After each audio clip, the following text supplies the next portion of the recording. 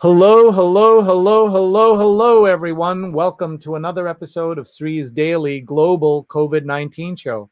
My name is Sree Srinivasan, and it's my honor to convene this daily conversation around all things COVID-19. On this daily program, we cover the health, financial, and inequality crises. We also, in the run-up to the election, cover political aspects of the crisis, as well as the elections coming up in under 30 days. Today, we have a very special episode for you, episode number 210. 210 episodes in 210 days of quarantine in New York, communicating climate and talking about climate change with Professor Scott Mandia, who is at AGW_prof. And there's a very interesting explanation of his Twitter handle, which you'll hear in just a few minutes. He's a professor of Earth and Space Sciences, assistant chair, Physical Sciences Department at Suffolk County Community College, and he's co-founder of Climate Science Rapid Response Team and Climate Science Legal Defense Fund. These episodes are today's episode is part of a series of episodes being produced by my students at the Stony Brook School of Journalism as part of our Digital Innovations in Journalism course. And the episode is produced by Nicholas Grasso, Sean Gribben, and Elisha Asif. You will meet Sean Gribben because he's going to be one of our co-hosts and guest hosts asking questions of Professor Mandia in just a few minutes. So you will meet the professor and meet Sean very shortly. In the meantime, please tell us where you're watching from. We are live on Facebook, Twitter, YouTube, and on LinkedIn. Hello, everyone. I'm Sree. Thank you so much for being here. And thank you for your support of this show for 210 days. We have so much to talk about today, including the passing of Eddie Van Halen. You may have seen the news, the famous guitarist. And for some of our younger friends who may not know who that is, please Google him. Please listen to his music. You have certainly heard his influence, if not heard his music yourself, among many other things. Apart from the songs of Van Halen, he had a massive and a fabulous guitar solo in the song Beat It by Michael Jackson. Tonight, we are also, before going on the air, getting news that Stephen Miller, one of the president's longest-serving advisors, the man whose anti-immigration stance has led to him being called hate monger in this previous episode of our show. We had Janine Guerrero on the show. So she wrote a book about Stephen Miller, Donald Trump, and the white nationalist agenda. And there is no doubt in my mind that Mr. Miller is a white supremacist who has a white supremacist agenda. But as I have said before, this coronavirus is something I would wish on no one, not even my worst enemy. And he may be among my worst enemies, because what I have seen, coronavirus, what I have read, we had a widow's statement read on the air yesterday. She sent it to me to share with all of you. For the president to say, don't worry about COVID, was such an irresponsible statement. And so I will say that with that background, that I wish him and the president and everyone a speedy recovery. But still, we have to note that this is something that could have been avoided if the president himself and his administration, including Mr. Miller, had taken masks and the virus seriously. But tonight, our topic and our conversation is about other aspects of our crises in front of us, including climate change and the crisis around it. If you have not seen the show before, we'll just tell you that this show in its first 200 episodes had more than 357 guests, 208 of them women, 1 million plus viewers and 148 million social impressions, guests from 67 cities and 19 countries, including the chief scientist of the World Health Organization. You can find all our archives at youtube.com/Sreenet. And we're able to do this because of our partnership with Scroll Global and Scroll.in. We're able to do this because of our sponsors, and we're grateful to all of them, and to our producers, Rose Horowitz at Rose Horowitz 31 and Vandana Menon, Vandana_Menon. Please follow both of them, and please share this right now with your friends and family, as we've asked our guests to do. Tweet it right now or tag your friends on Facebook. They can always watch it later. And we are now excited to bring to you on stage here our colleague and friend who is an expert on communicating climate and climate change. Scott Mandia at AGW Prof is here with us. And big thank you to Scott for joining us tonight. Hello, Professor. Well, thank you for having me tonight. Good evening. Good evening, and thank you for being here. My first question always, where are you? How are you? And how is your family doing through the crisis? I'm actually right down the road from Stony Brook, so I'm in Long Island, New York. And my family's doing well. We've been socially distancing, wearing masks, washing our hands, essentially respecting the science and listening to the experts. And most people who do so are perfectly safe. And of course, now we're currently seeing that those individuals who thumb their nose at the science and didn't wear masks and didn't socially distance, they're now getting sick. And I think the unfortunate thing is that when a person gets sick because they're foolish, then people around them who are the innocents, so to speak, and are the ones who are being careful, are now sort of under a threat. So the mask is really for everybody around you and not for yourself. So hopefully the message is out now that if the President of the United States can get COVID, then anybody can. So maybe we can get a few of his supporters to maybe rethink their position on the masks. That was our hope on Friday night and on into Saturday and Sunday, Scott. But as you know, he then thumbed his nose at everything, including the mask, a chance to be empathetic, a chance to say, I understand now, I'll take it more seriously. In fact, he's now positing that he has already beaten it and he is therefore stronger and better than everybody else. I said yesterday that he will claim to be the first person to benefit from getting COVID because it makes him smarter, better, stronger, all of those things. Well, I still think most Americans are smarter than that, and they're seeing what's happening. So, and you know, no, you're optimistic, so I like that. We're going to have Sean Gribben, one of our students and producers of the show, come in and ask you some questions. But before that, I just want to ask you a couple of things. If you can tell us about these amazing organizations you co-founded and helped set up, talk to us about them. And then I have a question about wording and the kind of nomenclature we use.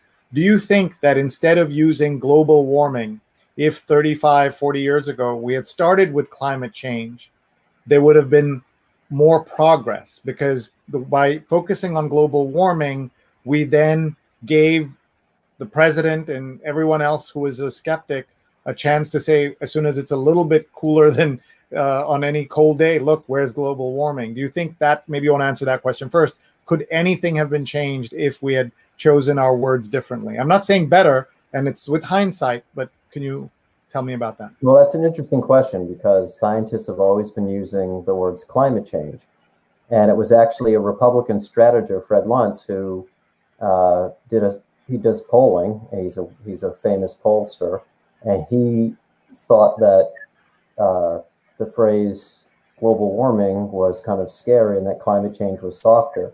So it was Fred Luntz who actually started telling Republican leaders, don't use global warming, use climate change. So it's often attributed to Al Gore, but this precedes Al Gore. Fred Luntz, by the way, is now a strong advocate for addressing climate change, and he's still obviously a Republican. I think, and we'll talk about. Just to clarify, it wasn't some kind of long game, smart game where he got all of us confused by doing this. So you believe that he honestly, sincerely thought that it would be a more powerful word to use global warming. Okay. And because of that, I actually like to use the phrase global warming more than climate change, because a lot of people will think, well, climate's always changed, whereas global warming, it's the warming that's getting us into trouble. And so depending on the message I'm trying to relay, I may choose to use the words global warming instead of climate change. If I'm at a conference with my peers, I'll be using climate change exclusively, or climate disruption, the effects of climate change. I think for the general public, though, I think global warming is a better way to actually use the phrase, as long as they understand that just because outside your window it might be snowing doesn't mean the entire world is cold. So you have to hammer home the idea that global warming means the planet is warming in the long run, and any individual day isn't necessarily going to be warmer. So I can see arguments for both, but I actually lean toward global warming when I speak to the public, because that's really the concerning part. Very interesting. Thank you so much. And now you were going to tell us about your center. And okay. Yeah. So in 2010, some colleagues and I realized that scientists were not really out there speaking to the public, that they, for the most part, felt like they're publishing in their journals, and it was up to sort of the media to kind of get it right. And right after the 2009 Copenhagen conference, which is kind of like the Paris climate talks, a bunch of emails were hacked, and the climate doubters took a few sentences here and there, taken out of context, to make it look like somehow there was this cabal of evil climate scientists. And so at that point, we got an all-time low in the United States for respect for climate scientists. So my colleagues, two others, decided that we were now going to form a group called the Climate Science Rapid Response Team that was going to have the world's top climate scientists essentially be on call for journalists and for politicians when they had questions about science.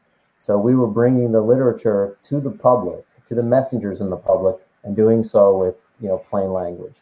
And we're currently up to 162, and they're essentially the who's who of climate scientists around the world.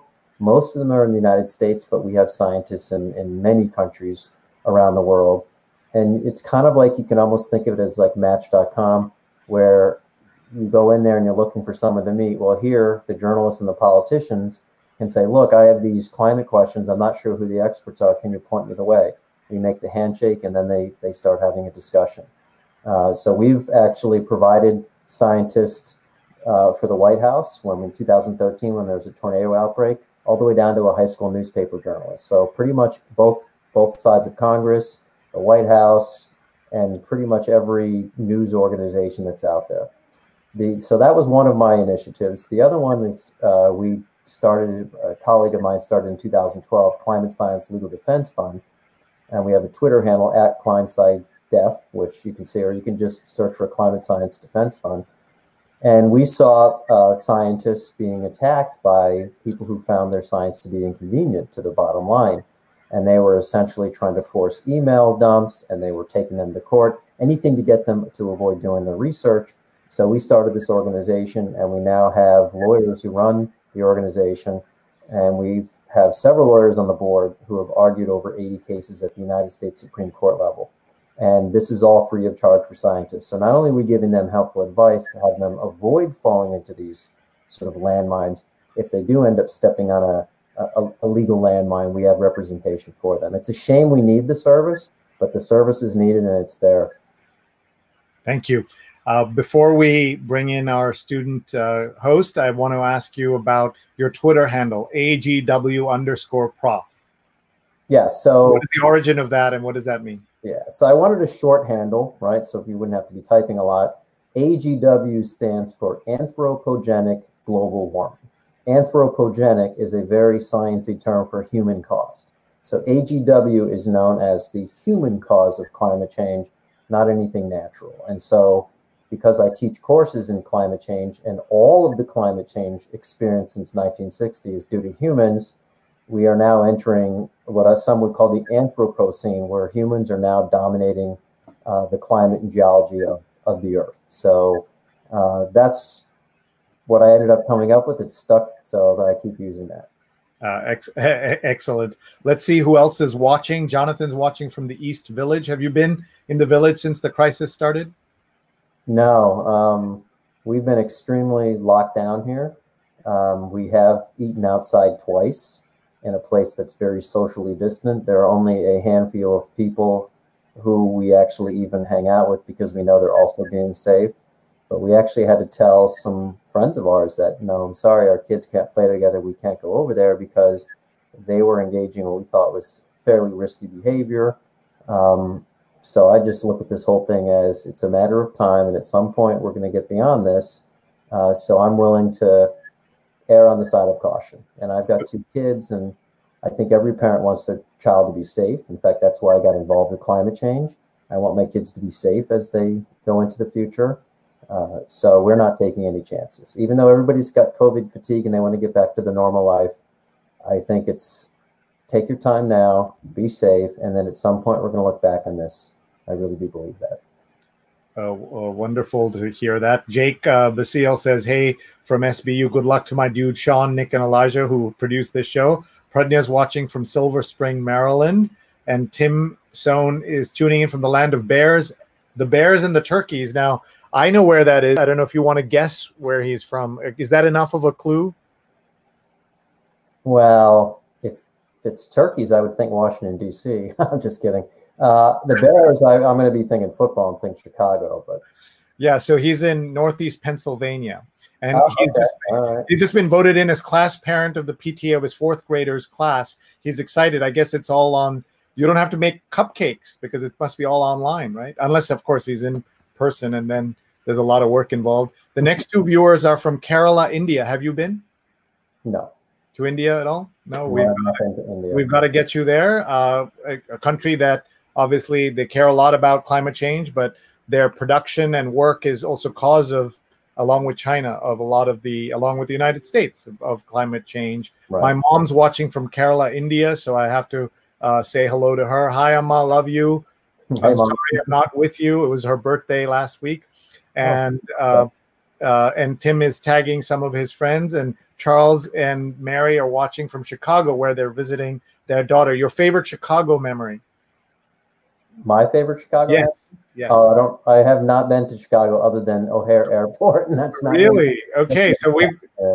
So what happens on my show is that people get like a travel list of ideas of places to go. So we've got India on your list, and I think Chicago might be easier to get you there first. So we got to work on that. Yeah, and I could take a train there. I don't like to fly because of the carbon emissions.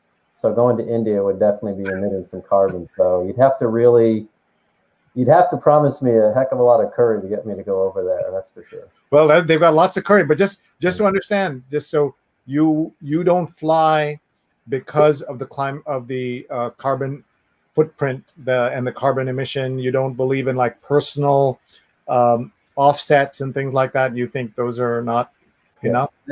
I've purchased carbon offsets. I belong to TerraPass, and whenever I do, on the rare occasion, fly to a conference, if I have to fly, like at San Francisco, AGU's at San Francisco, you just can't take a train. It takes too long.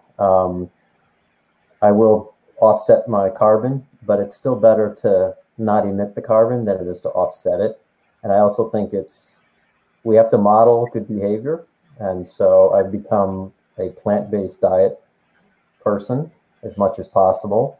And I try to fly as little as possible. And I think that and you see the AGU, obviously with COVID too, is putting out a virtual conference. I think the more scientists that say they decline to fly, the more pressure on these conferences to go virtual, because obviously they have to pay for their conference. And if scientists aren't attending, then they're not paying. So. Wow. That's fascinating just in that you're really following through on your beliefs about this. And so I salute you for that. And with that, let's bring on and I'd love to hear opinions and comments from people in the comment section. We'll bring those on later, but let's bring on now Sean Gribbin, who is a student at Stony Brook and one of my students. And he is, unlike you and me, we're dressed in t-shirts. He's dressed up because he knows this is a chance for him to ask serious questions of a serious scientist. So please welcome Sean Gribbin. Hi, Sean. Hi. I guess there's no going back now, is there? No, you're on the air. So I'm going to step away, and you will you'll do some questioning. And I know the professor has some slides to share, so I will share them as you call for them. Scott and Sean, I'll bring them up. Just let me know when you're ready to do that. But meanwhile, I know you have some questions. We'll see you in a few minutes. Thank you. I guess I have. Oh, okay. I'm here, right? You are there. Cool. Awesome. I guess we're doing this. You know, it was funny. While you and Sree were talking, my Amazon Alexa started chiming in, and I had to unplug it before I got on here because it wanted to be a part of this interview. Yes, Amazon is always listening. Yes, they are. So I think we're going to start out with a bit of a hopeful note. So before this interview, you had mentioned to my friend Nick that you are actually feeling more hopeful about the current course that the world is on than you used to be. What made you change your stance to this more optimistic tone? Well, I've said for a long time that there's actually money to be made in shifting away from fossil fuels, coal, oil, and gas, into renewable energies such as wind, solar, geothermal, hydropower dams, that kind of thing. And that once businesses figure out, and energy efficiency, we all have the LED light bulbs now. So once people figured out that this was a economic benefit, then they were going to make the switch. And 5 years ago, we were globally emitting carbon on what's called the worst case emission trajectory. And that was committing us to potentially warming the planet to over 11 degrees Fahrenheit by the end of the century. Now that's significant because a few degrees of temperature change have caused major glaciers to advance, ice sheets, or to retreat, and sea levels to change by over 100 feet, 200 feet. We are now not on the worst case path. The last year and a half or two, we are on the second worst case path, but it's not the worst. And you're starting to see a lot more people doing energy efficiency and renewable energy. People are seeing the business value. We're having more and more governments build in plans to give incentives to companies. So although we're not moving quickly enough, we are moving forward. And I was probably one of the only people in 2016 when the Trump administration came in that, wasn't doom and gloom. Everyone said, how come I said, because whether you're a Republican or Democrat, if there's a dollar to be made, you're going to do it. And so I said, the Trump administration is probably going to set us back, but it's not going to stop us from what I know is going to happen down the road. It's just, unfortunately, going to be slowing us down. Okay, so talking on the economy then, so how would you feel that combating climate change is more of an investment than a cost? Yeah, so I think one of the big problems is that when you look at the social science research, the folks who are resisting the science, they're subconsciously resisting the solutions they see coming. And in this country, that's typically in the Republican Party. Although there are some very sort of eco-friendly Republicans, in general, that party and its leaders are resistant to the science because somehow in their subconscious, they believe it means more taxes, bigger government, companies are going to be punished for polluting, when in fact, it's an economic opportunity. Because, for example, I'm sure just about everybody who's listening right now probably has some LED light bulbs in the house. And we all know LED light bulbs cost more than the old-fashioned incandescent ones. But we all felt smart about buying it. We didn't say, oh my gosh, look at the cost of this. We said, wow, look how much money I'm going to save by paying for this bulb. Or people who buy stocks, right? If I put $1,000 down and buy some stock in a company, I don't have that $1,000 anymore. But I feel smart because I feel like this company is going to do well, and that stock is going to be worth more than $1,000 at some future point. So all of these things we're calling investments. Climate change, the solutions to climate change are investments. When you build the solar farms, when you build the wind farms, when you build the dams, when you build the geothermal plants, yes, you have to spend money to build them, just like we spent money to build coal plants. Every time you drive around the street, you see all the power lines everywhere. They didn't just magically appear. We spent money because we knew that in the long run, hey, we're going to get energy now. We're going to be more efficient. So all of these things are investments that down the road are going to save us money. And I think more and more businesses realize that. And as long as we act now, then businesses can decide how do they best want to reduce their emissions. If we keep sticking our head in the sand and denying the science and saying we're not going to do anything, then the problem becomes so big that then government will tell us what we have to do. So we start to lose essentially our choice, and the government will become the big brother who forces it down our throat. So I have solar on my house. It's a lease. It costs me nothing, and it saves me 25%. My electric bill is on Long Island here, which is expensive. It's under $90 a month. So going off of the economy, then influencing people to change their ways and, work to be better towards it. I have to ask you a question because you had mentioned this prior, but as you can see all my photos here to set up my background to get the whole fire and ice, doom and gloom of climate change. You mentioned that pictures of cute animals aren't really going to do the job, but pictures of these industrial fires and catastrophes will. Why do you feel that is the case?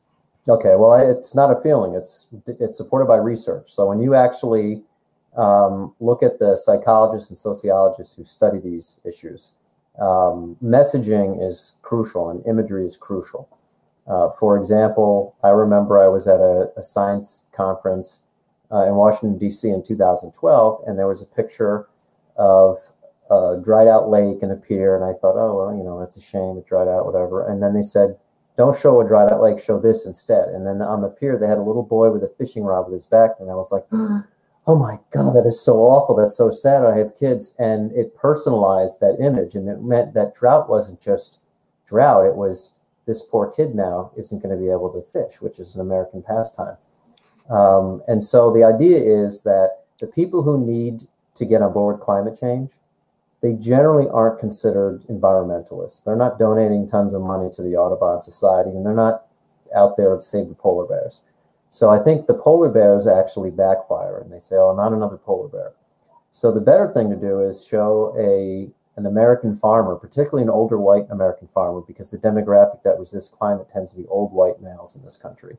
So show a farmer whose drought has just devastated his crop, and that's going to cause him financial hardship and raise food prices for all of us, or more taxes if the government has to bail them out.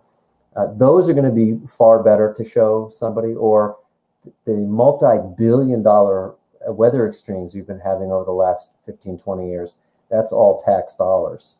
The sea level rise, these big storms, we now have a Category 4 hurricane in the Gulf. It looks like it's going to, in the next few days, impact New Orleans yet again. They're going to actually have 7 named storms hitting the Gulf Coast, which is unprecedented. We all pay for that, and there are lives there, and the Gulf Coast is a big oil and gas producing area. So these are the types of messages that reach people who need to. You have to make it personal. Generally, if you can, make it local too. So when I'm talking to people in New York, I'm going to use local examples in New York, for example, right? But yeah, so fire is a good imagery because everybody knows that that's going to cause a lot of financial hardship.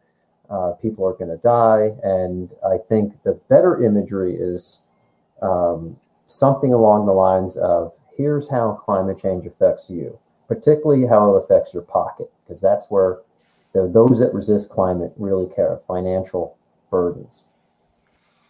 All right, so going off of that then,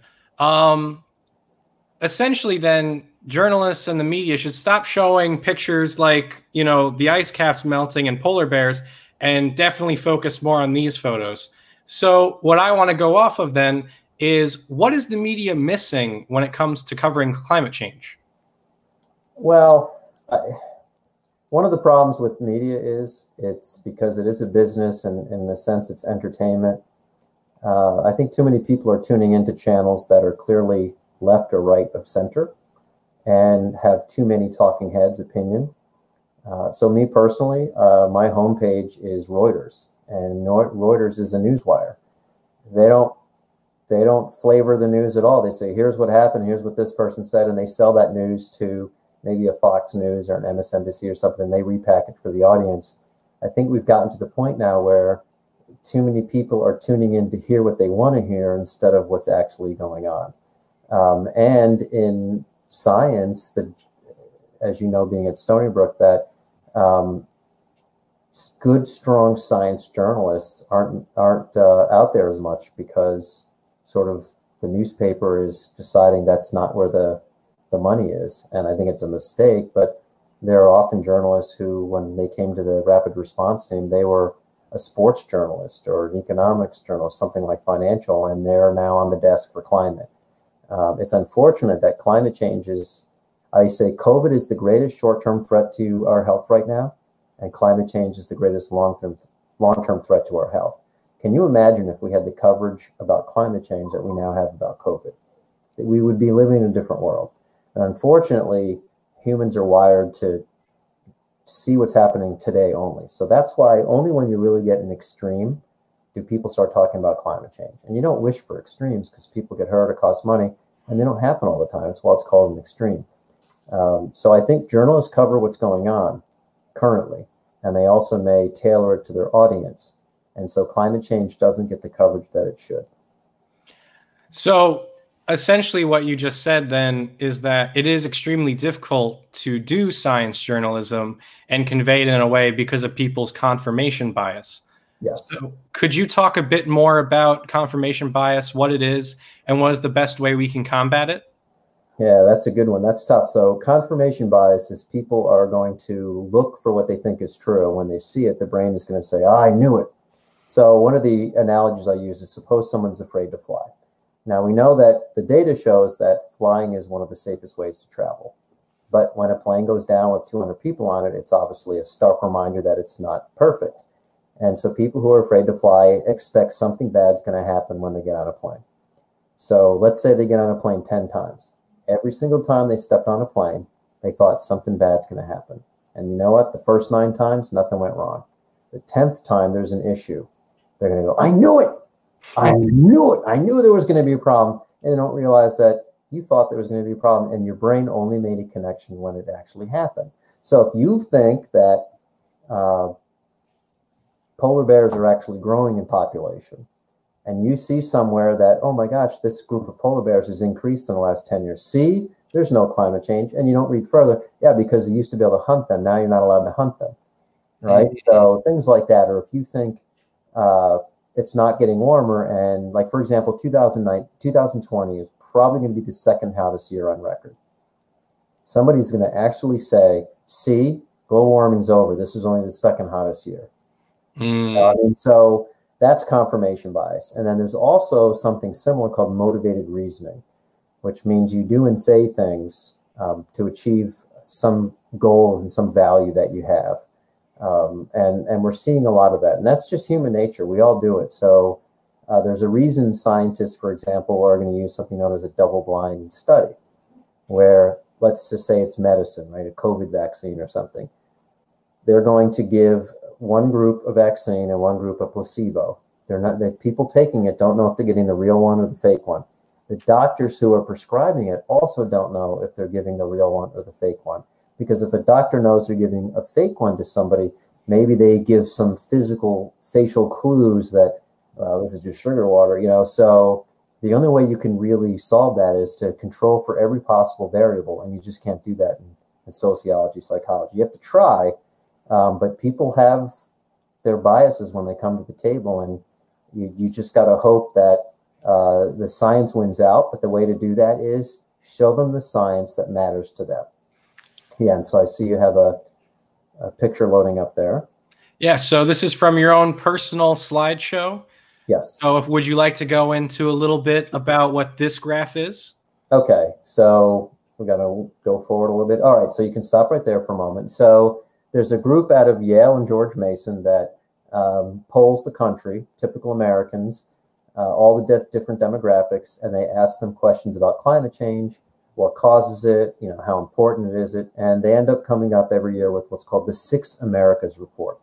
And what you can see on this particular graphic is that the alarmed group, which I clearly am in, and pretty much every climate scientist, 29%, concerned 30%. So right off the bat, a majority of Americans are either concerned or really alarmed about climate change. So it's a majority. Remember, this is Republicans and Democrats. It's a huge mix. 17% are cautious.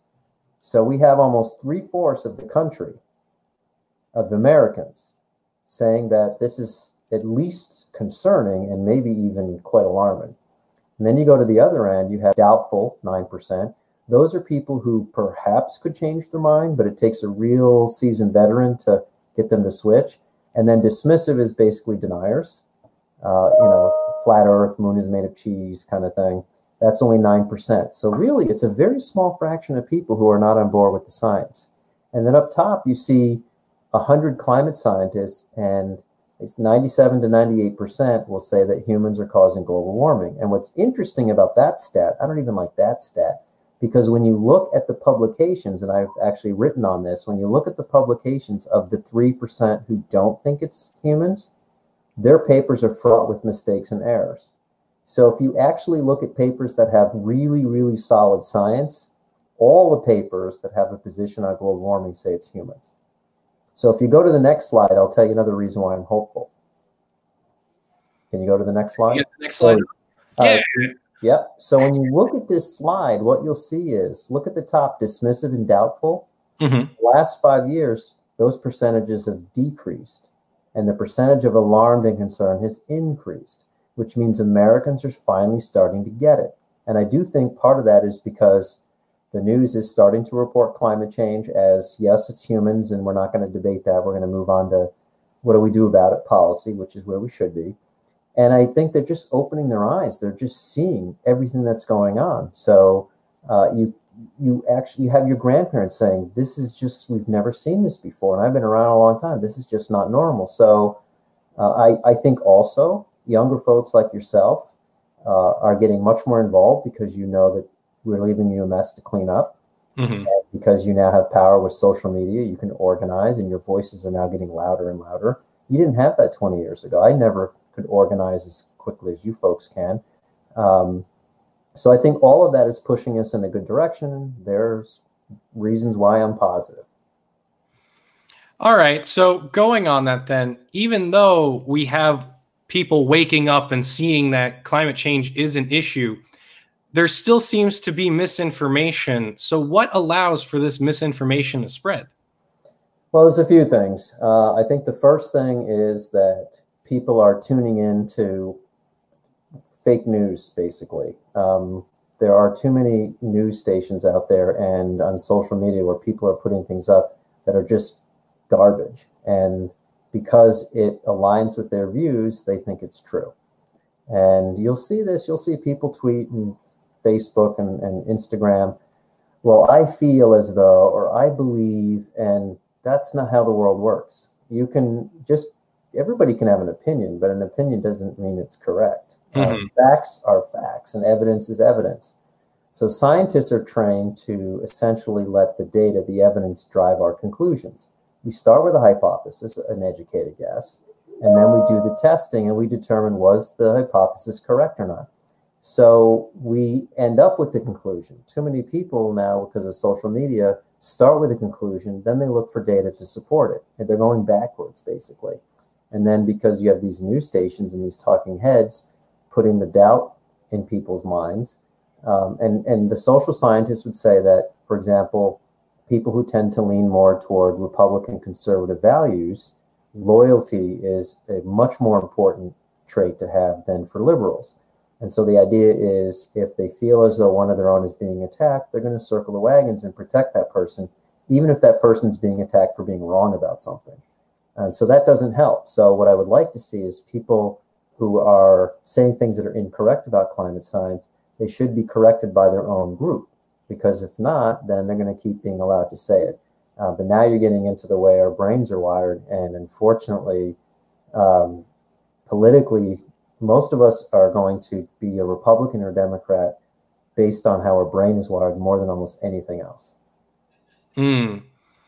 All right. So going off of that, then, what do you feel is the biggest obstacle for reporters when writing or broadcasting about climate change? The editor.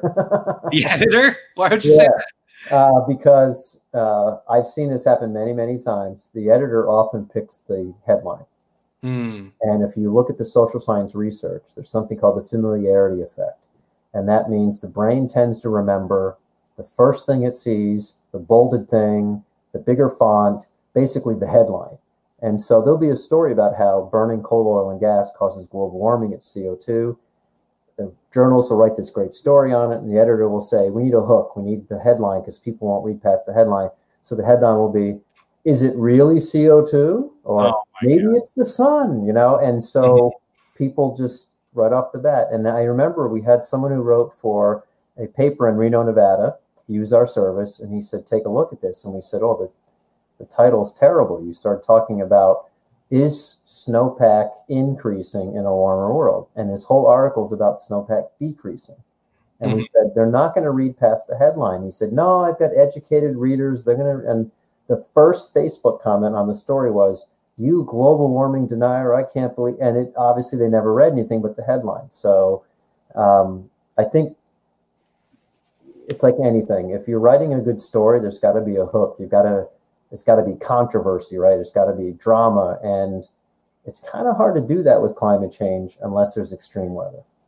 You know, it's really funny you say that, because when we were trying to come up with the title for this show, I wanted it to be something corny, like a hot topic, climate change, or something like that. But we ended up going with communicating climate. So it's kind of interesting that you would say that the editor has that power, because yeah.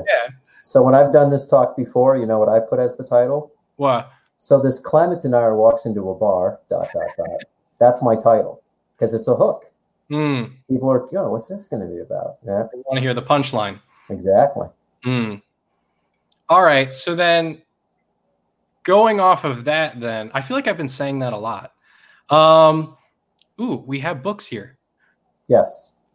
Merchants of Doubt. Talk about these books. Yeah. So of those three, Merchants of Doubt, I would recommend Naomi Oreskes and Eric Conway. Naomi Oreskes is actually on the board of the Climate Science Legal Defense Fund.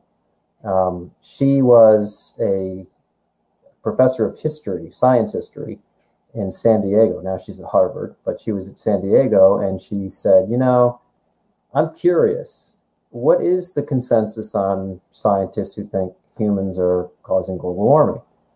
And so she randomly selected 1,000 journal article abstracts. Now, for people who aren't sure what that is, it's a little summary of the entire paper. So kind of like if you bought a book, there would be a one-page summary of everything you're going to read in that book without all the details. So the abstract always appears at the top of the paper, so you get a rough idea of what you're going to read, and the conclusion's even right there. So often you can read an abstract and pretty much know what's in the paper without getting into all the gory details. So she randomly selected 1,000 using a journal database search, and she searched for the phrases global warming, climate change. And of the 1,000 abstracts, not a single one said climate change was caused by anything other than humans. And so she published that, and boy, they came after her.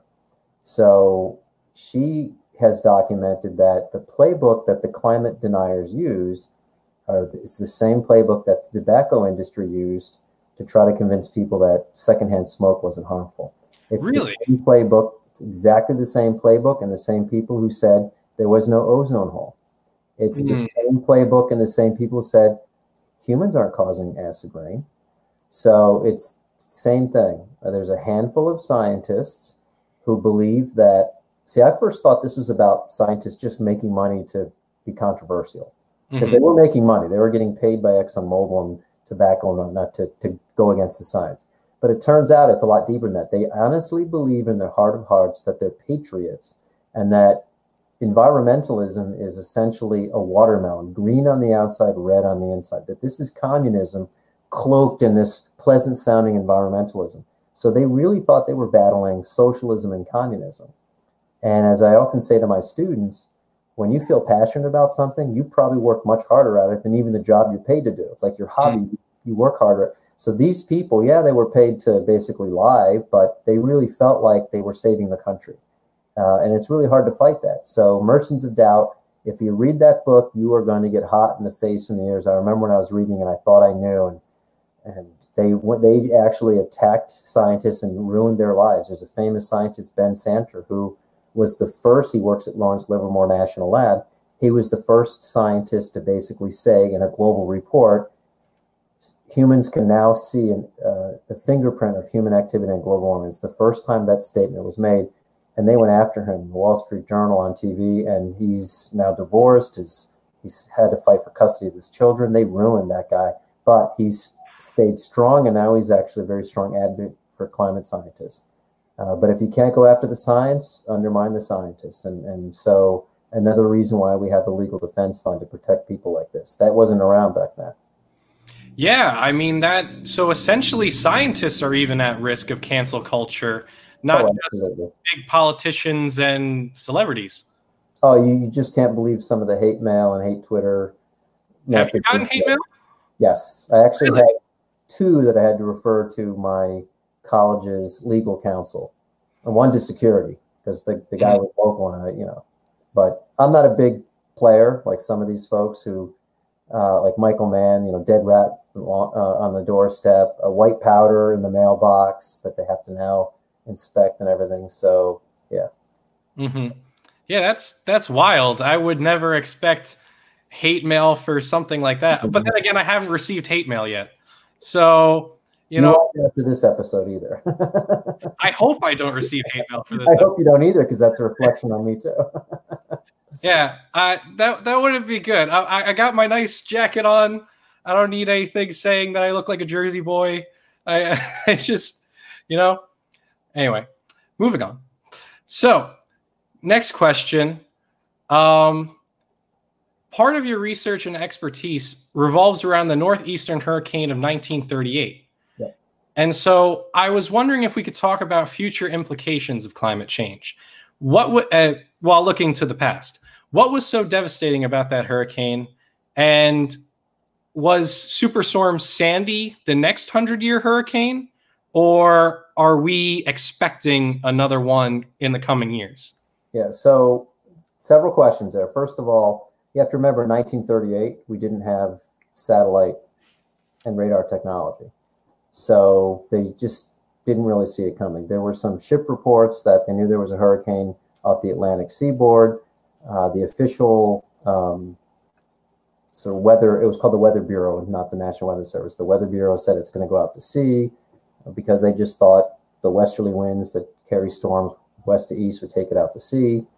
And the other factor was because it was caught in this jet stream that was running directly south to north, the storm was moving anywhere from 50 to 70 miles per hour. So that actually adds to the forward wind. So I guess the metaphor that I would use is, you imagine a pitcher on the mound, right? And the pitcher throws a 130 mile per hour fastball. Don't we wish? 130 mile per hour fastball, because that was the winds around this storm.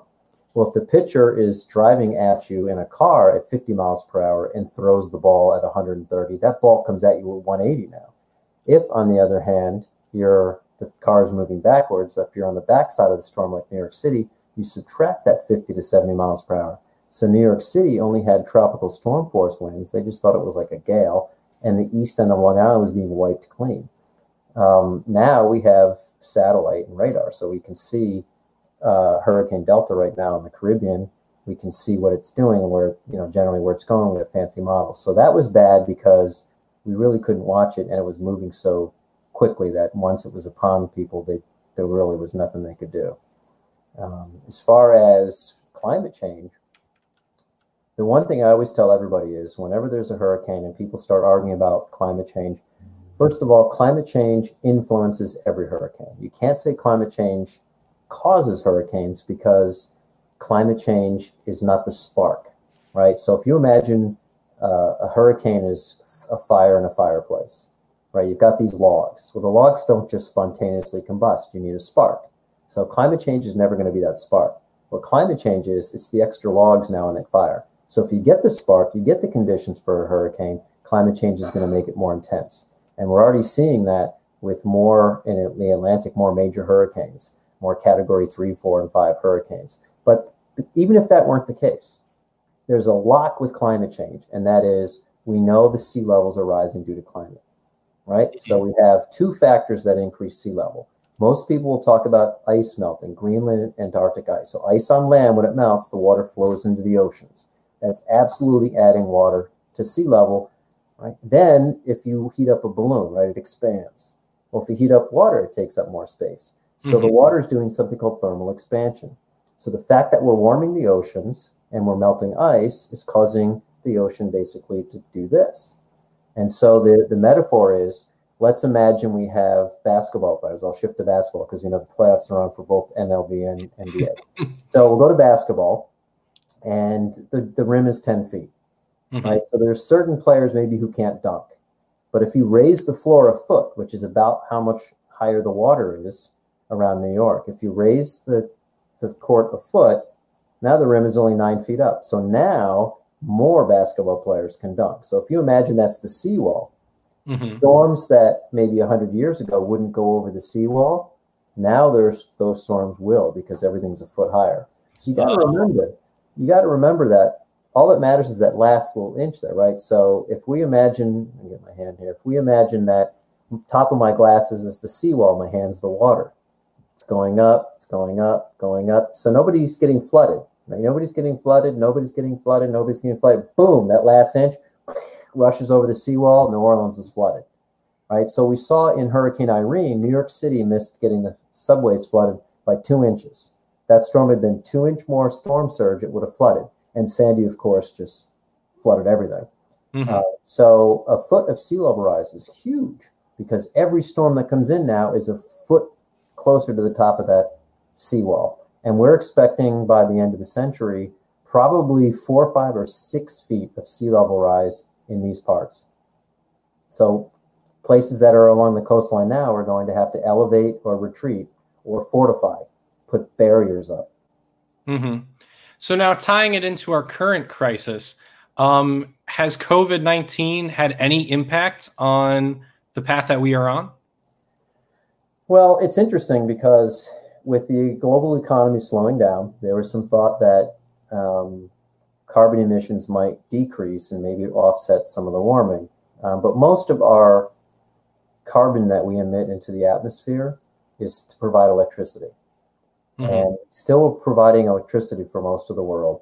So yes, there might have been a little less CO2 emitted to the atmosphere, but it was eventually it's going to be inconsequential. As I said, 2019 is probably going to end up being the second hottest year on record. However, what I do think COVID demonstrates is that when experts warn you for decades that this bad thing is coming and you don't do anything about it, we were not prepared. We should have been prepared because, for example, New Orleans. I have it on my website. I actually wrote a book, and it came out 2 weeks before Sandy hit about sea level rise. And we even said in the book, I mean, so the experts have been telling us we're going to have a devastating flood in New Orleans. New York's going to get hammered, whatever. We know there's going to be a pandemic. And they don't listen. They don't listen. And then when it comes, you're not ready for it. And worse, in the middle of this disaster, we have people denying the science.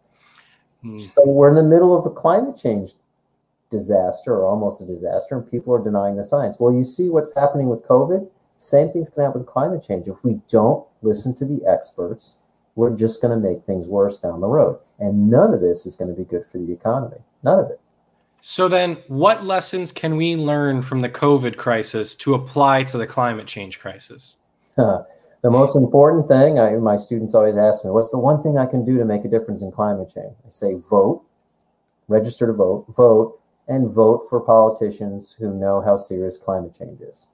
And my students who are, I'm not a fool. I know that in my class I have both Republican and Democrats. And I say to my students, if you're a registered Republican, I'm not asking you to leave your party. I want you to stay in your party and change your party's opinion on this issue. Because it turns out in this country, it's the Republican Party that's pretty much holding everything up. So they actually have the power. So if they get on board with climate change, then we can really make some rapid changes. And I think eventually they will, because a majority of people in the country, including Republicans, are now putting climate change as a more important issue. But even with Republican ranks, when surveys have been put out, they say, what's the one issue where you think your leaders are not really listening to you? And climate change was the number one issue. But those same people said climate change was their 15th most important issue. Well, that's not going to cut it. This is why you're not seeing these types of questions in the debates like there should be. Although there was a climate question in the last debate. Hello, Professor. How do you do? Hello. This is a great conversation. One of the critiques that my students made about my episodes before they were producing them is that they're too long. And so we promise that we will try to keep them a little tighter. But Professor Mandia, that was fantastic. I learned so much. I know that Sean did as well. There are some questions that have come in. I just want to make sure we cover that, and we'll let you get back to your evening on a Tuesday night here in New York. Rick Botello asks, is uninhabitable Earth a useful frame to debate the fate of human and planetary health? Will we make the changes quick enough? Well, I think the most important messages are choice, hope, and economics. So I think when you lead with the doom and gloom and the worst case scenario, you're going to lose some people right off the bat. So I think and you probably saw the way I spoke tonight, that message of hope And I think people want to feel like they have control of their destiny. And the sooner we act, the more that's going to be true. But I think despair is probably never a good thing. So, although it's easy to get despair with this one. Mark says, will we continue? He's watching from Durham, North Carolina. Will we continue to see increases in hurricanes? Okay, so that's an interesting question. So intensity of hurricanes, absolutely. The number of intense hurricanes, absolutely. The total number of hurricanes, now this year is an exception because it's probably going to break the record that we had in 2005. There may actually be fewer total number of hurricanes, and that has to do with this feature of El Nino and La Nina, how it influences Atlantic hurricanes. However, I always tell my students, 1 Category 3 will do more damage than 5 Category 1s. So you just don't want the intense ones, and we're certain to get more intense ones because there's just physically more energy in the atmosphere and the ocean. It's just basic thermodynamics. That's fascinating. Thank you. And one of the questions is, where can we get a hold of Professor Mandia's work? Just Google my name; it'll come right up. What is the best? Is there one website? Is that presentation that you made? Where can people find it? Some of those slides were fascinating. I thought, by the way, that there were far more skeptics among the American public than what you were showing. So I'm pleased to hear that. Yeah. The squeaky wheel, right? Makes, they're amplified. They have a megaphone because the fossil fuel lobby basically gives them a big megaphone. Yeah, so I have a faculty homepage. Off that, I have a huge global warming site, and I also have a Hurricane of 38 website there. You can follow me on Twitter. I will warn you that I do get political. I'm one of the few climate scientists that will get out there and get political. I also am a craft beer and whiskey fan, so I'll talk about that too. Scientists are not just looking at data all the time, right? But yeah, I would say if you Google my name, I think the first thing that comes up is my faculty website, and you can pretty much get to everywhere from that. Thank you. And Mandia, the name, where is that? What's your family background? So I was born in this country. My parents were born in this country. My father's family was from Italy, so that's Italian. My mother's side is German, so I guess I'm heritage-wise half Italian, half German. But I like to say I'm American. Fabulous. One of the things that I saw a nice comment here. Mark says, Sean, as a veteran journalist like Sree, must say you're doing a great job. Oh, thank you. Part of it is listening to the guest and then following what they're saying rather than our preset set of questions. So we normally do a debrief off camera, but I'm going to ask Professor Scott to give us feedback on Sean's performance, Scott, right now on camera. Oh, God. Well, first of all, there's no question he was the best dressed of us on this screen today. And he had some nice graphics behind him. It looks like... I have to attribute that to my team. My team, Elijah and Nick, they did a great job here. Yeah. No, I thought you were very good. You were very patient. I can get very excited, and sometimes I interrupt. You were very good about letting me do my thing. You had some very good questions. You never hesitated to ask me the next thing. That you just seemed to dovetail. It was almost like you knew what I was about to say, which is kind of weird. No, you did a great job. You really did. You definitely are more experienced beyond your years, which is great. We need more young people out there spreading the message. So good. Let's hope. Yeah.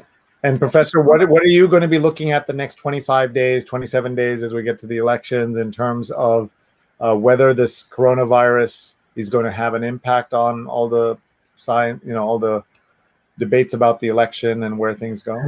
Well, I, along with a lot of people, were wrong in 2016 about what was going to happen. I just hope everybody goes out and votes, and I just hope that the election, whoever wins by such a large margin that one side can't claim there's an issue with mail-in ballots. I'll be mailing mine in. And it's unfortunate people are saying that because there are 5 states that have been doing all mail-in balloting for years without issues. The military does it. The president does it. So I'm not saying there won't be any mistakes, but there is in every election. But I think the danger of catching COVID by waiting in long lines to vote in person, I think people should respect the mail vote more often. than they do. And I just hope that it's not a close election, because then 2020 is going to keep on going, unfortunately. So get out there and vote. I agree, and I hope Sean's classmates and friends and his cohort will go out and vote. One of the things that we learned is that when the voting age dropped from 21 to 18 back in the early 70s, the percentage of folks who the young vote actually reduced because they just didn't turn out in the numbers that they could have and should have. So we're always hopeful that younger people will vote. So my message to Sean and his friends is if they're 18, they should be voting and participating. So I guess this is where I say, young people like me, let's vote. Let's do this. I think this year you're going to see the largest turnout of people who have not voted before. I really do. Yeah, let us not forget in 2016, 100 million people who could have voted didn't. Correct. And the margin in some precincts in certain states, as Michelle Obama told us at the DNC, was 2 votes. Yep. And I'm an opinion journalist now, so I can say that. But Sean's message was only to vote, not who to vote for. So that's he's doing the right thing. The professor has his own opinions, and so even on his Twitter page it says, "Vote Trump out," because of the science. Oh, there's a lot of reasons. That's just one of many. I think that the president of the United States should be capable, and if not, then shouldn't be there. And he's clearly not capable. And because climate change is the most important issue for me, there almost couldn't be a worse candidate to vote for than the president. Well, on that note, we're going to remind everyone that we are here live every single day, mostly at 9 p.m. Eastern. And as we ramp up to the elections, we're going to have more election-oriented topics. But turns out climate change is an election-oriented topic, because we have to vote if we're going to make a change and see and save our planet, save our country. It's so important. I want to thank Professor Scott Mandia. Everyone, please follow him at AGW_prof, and follow Sean on Instagram. He's Doug_Gribbs on Instagram, and check him out over there and give him some feedback. I know he'd be happy to hear from you. And a big thanks to his classmates. You want to give a shout out to your team? Yes, I'd like to thank Nick Grasso and Elisha Asif. Did an amazing job. Nick was the one responsible for booking Mr. Mandia. And I think today this evening went absolutely splendid. Yes. Thank you very much to both of you. And congrats, Sean, on your work and your team's work. And Professor Mandia, if we can help you with your work in any way, please do reach out to us at Stony Brook Journalism. Thank you very much. Bye-bye. Bye. That was a great show produced by our students, and we're going to have several more episodes in the next few weeks as they get ready for their own innovation course. In their innovation course, they're working on ways in which they can show prototypes of innovation, and so that's why we're having them produce episodes of this show. And I'm learning a lot from their choice of topics as well as their choice of guests. So it was great to have Professor Mandia here with us tonight. If you would like to participate in some way, check out my email address. Email me. We're always looking for partners, sponsors, and other folks in order to collaborators in order to get the word out about what we do. Please tag your friends right now. They can watch this later. It was such a great conversation, and so great to see the next generation is in such good hands with our students. And with that, I'll say good night and thank you for watching. And you can find our entire archive on my YouTube channel, youtube.com/SreeNet, and we will see you soon. Thanks very much, everybody. Please stay in touch. Bye-bye.